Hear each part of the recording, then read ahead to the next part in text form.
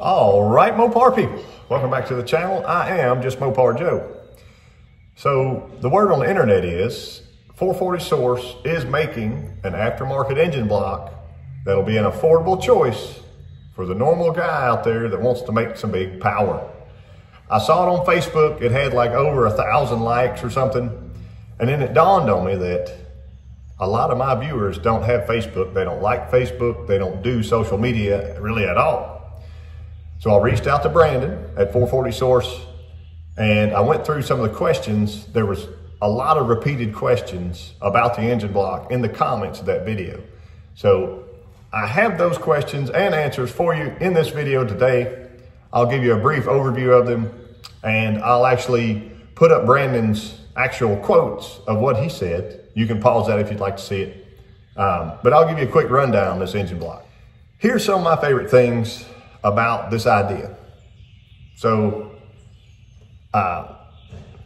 this will be an option that can eliminate the girdle altogether. We won't have to have a girdle anymore. There's not going to be more need for concrete filling a stock block. You're not going to have to go out and find a stock block from your RV or wherever, buy it for $1,000, tear it down, get greasy, dirty, nasty, do away with the internals of that. You're going to have a block you can buy. You can have it machined. It'll have priority oiling and no need for the girdle to get over that 700 horse or 800 horse, whatever your belief is on what the block can take. This thing's rated over 1,000 horsepower. We're going to get into that. That's one of the questions. So I'm just Mopar Joe. If you haven't subscribed already, check out the channel. My last two dyno videos series were of 440 Source kits. I got a 500 stroker kit. I just did a 512 stroker kit, made over 700. Exciting stuff. Let's get into it. Here we are with our questions. Number one, will it have full-time rocker oiling with screw-in restrictors that you could put an adjustable size? The answer to that is yes. They are instituting that feature. So what that would do is allow you to restrict oil to your rockers or rocker shafts and allow less oil to make it to the top to kind of control that flooding out feature that sometimes happens in Mopars. So your drain back will be better because there'll be less oil to drain back.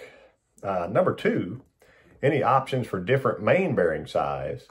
So he says no on the RB version. That's their first version they're doing.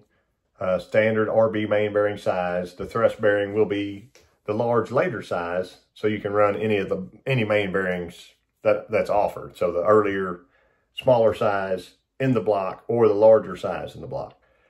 I would assume they kept it that way as well, so that their stroker kits would work in their stroker block.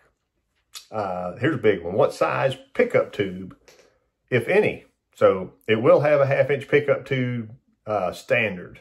So as well as a -12 AN port threaded into the front of the block. So if you're using external oiling, you don't have to have any kind of external oil pump and or cover, etc. Here's a big one. When's the release date? So we all want to know, when is this happening? They're hoping to have their first shipment in stock by the end of the year 2025, so that's this year, and be in full high volume production 3 to 4 months later. So by spring of next year, spring of 26, there should be no availability issues. The next part comes down to money. That's what we're all concerned about at the end of the day. I said, what's the rough cost estimate? And I'll put his quote up here. They're hoping for $29.95. So that's an early projection. The trade war, all that sort of stuff. You never know what kind of tariff stuff's going to happen. But yeah, if you want to pause and read through that, you can. And it does make sense. They don't even know their final cost until after they receive the item, get all the final bills, delivery charges, etc. So I understand every business needs to make money, and it is what it is. This was my question. I wanted to know, how thick were the cylinder walls? So they are Siamesed, 250 thousandths. That's a 1/4 inch thick. They're designed for the 4,500 bore, can be taken out to 4,600 max. So he mentions there, you know, if you're doing your standard 30 over rebuild, after you ran this block a long time and it wore in the cylinders, you could do that 3 times before you hit the max diameter. So they're designed to last everyone a lifetime if you get the block. So that's exciting. And he mentions more about his experience with the Mopar blocks. So if you want to pause and read that, Brandon's really a wealth of knowledge on a lot of that stuff. Here's another good one that I did take from the questions on Facebook, and I wanted to know, everybody wants to know. So what is the projected horsepower rating for the block?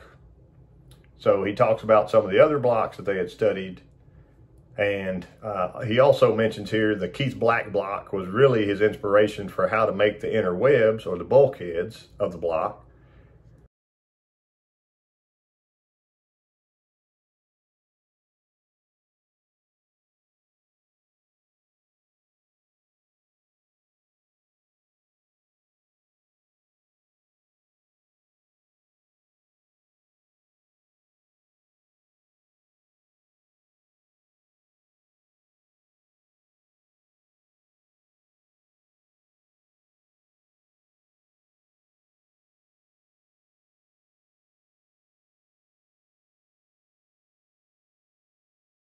I was wondering about what criteria, how do you judge, you know, how much horsepower a block will take without being able to test it? And the quick answer to that, I did find from their Facebook post, it does say 1,800 horsepower capable. So that's more than double what the stock blocks are handling now. That's pretty awesome.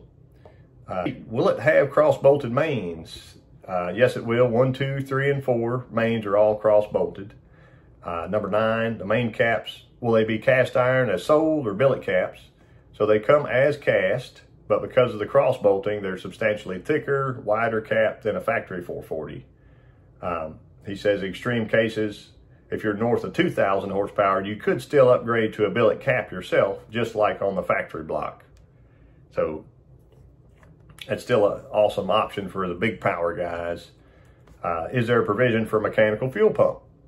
Yes, just like the factory. A lot of aftermarket blocks, I could see them, you know, blocking that space off just to claim that it's more strength or whatever. But, you know, there's a lot of guys out there that they want a 572 in their, quote, street car. And that, you know, it may be for a drag and drive deal. It may be for whatever, and still want to use a mechanical fuel pump. I could see it. That's pretty interesting. Let's see, what number 11, what's the deck height compared to a standard RB engine? So it is the standard RB deck height of 10.725. So not taller than that. Are there any lifter provisions or modifications? The bosses around the lifters are made substantially thicker than stock for extra support. It does have extra material to bush if you'd like. Full oil galley, so you can run hydraulic flat tappet or hydraulic roller cams if desired. So all that's great. Obviously, with any new block, I would want to measure those just to be sure it's in spec with what you have and is all happy. This was another question. Joe and I came up with this. You know, what kind of hardware is required for freeze plugs, except, you know, the plugs in your block and whatever. So that's really nice. The standard 1 5/8 press-in freeze plugs. I know I'm pretty sure the Bulldog block, like I have for the 580 to build, it takes a smaller kind of plug in it. It's a little different. Max bore and stroke capabilities. So they've tested it up to 4,500 bore and stroke, which makes the 572. It can go to 4,600, and you could go a larger stroke crank with some clearancing. But I'm assuming that going over the 4,500 stroke is not an easy off-the-shelf crank to grab. That may get you into some big bucks there. Another question, number 15, everybody wonders about this. What is the nickel content? So what nickel content are we having? He said it's not finalized yet. And for the quick answer to that, they're not completely set yet on that. They're using a ASTM A48 gray cast iron. So my engineer people out there will know what that is and kind of the strength of that metal versus he mentions the MS 3958 cast iron is what Chrysler's standard was. So all that's over my head, but if you'd like to pause and read this so you'll have the information, here it is. Or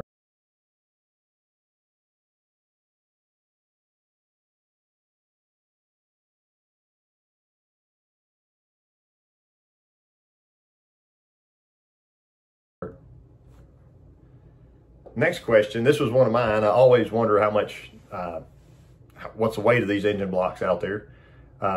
He said a factory 440 block is 230 pounds. They're expecting this to be just over 300. So fairly close to what that Bulldog block was that I weighed. And 17, this is a big one. What inspired them to put that into production? So it looks like back in 2006, 2008, they were going to build a block, and then the recession happened. So they designed aluminum stealth cylinder heads back in 06 and sold over 25,000 of those. With the sales of those heads, they thought, let's go ahead and put a block into production. So they wanted the equivalent, the block version equivalent to their aluminum heads. And over the last 25 years, they've got to the point where they're able to design and manufacture that together.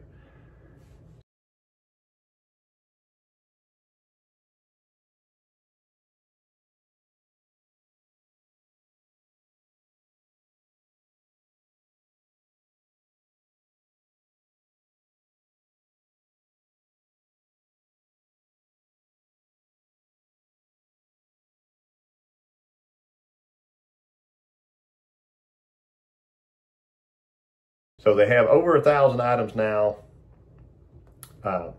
They're all listed here in this response if you'd like to see that, if you didn't already know.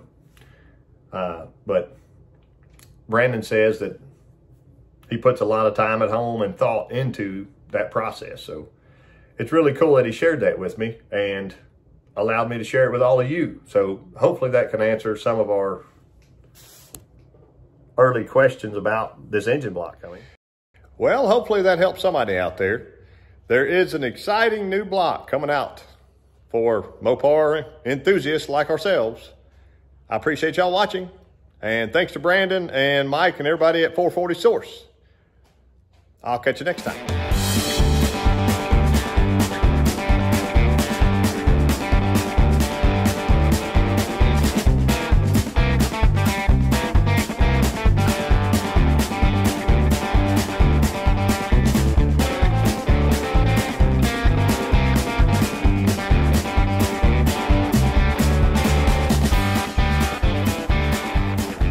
All right, Mopar people.